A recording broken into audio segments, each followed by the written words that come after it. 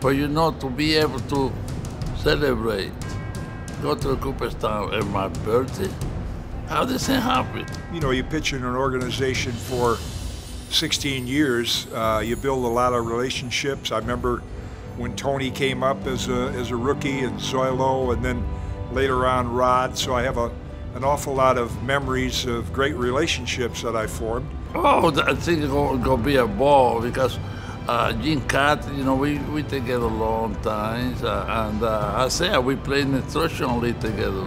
I've tried to approach it almost like a baseball game in that, you know, once you throw the first pitch, you don't know what's going to happen.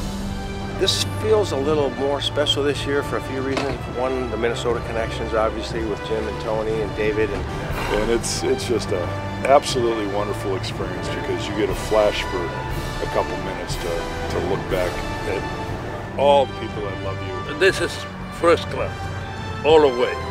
You have the opportunity to see all your friends, a lot of your team make your family. You see a lot of people happy.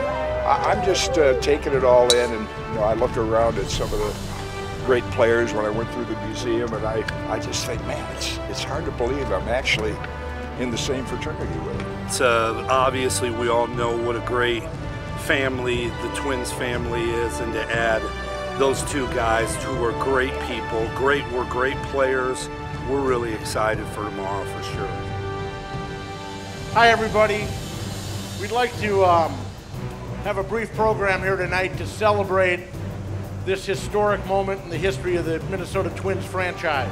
When I came up at 19 years old, I got to be honest with you, this man right here was my mentor. He helped me out so much on the mound and off the mound. But I've never met a better soul than Tonio.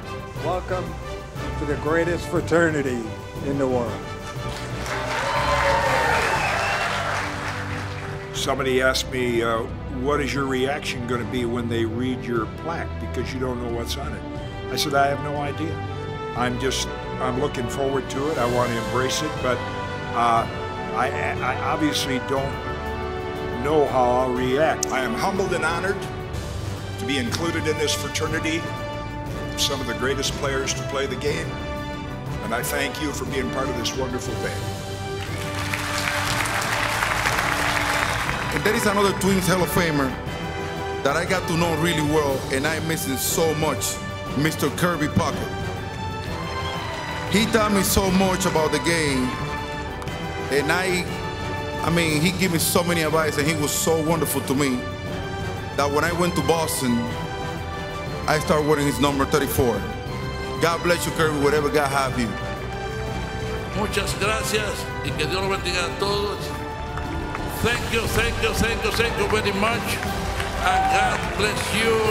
And baseball being very good to me and everybody who plays this beautiful game. Thank you, guys. Thank you.